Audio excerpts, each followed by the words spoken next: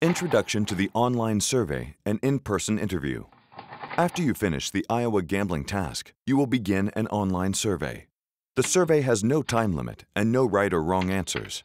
Best of all, the study representative will be with you the whole time to answer any questions you may have. The survey has 3 general types of questions that you will encounter. The first type are questions about your background and daily life.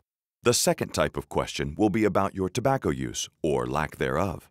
The last type of question will be about your emotions, moods, and decision-making. Once you're done with the online survey, there will be a short break. Then we will begin the in-person interview. Over the course of a half hour or so, we will ask you questions about your tobacco use.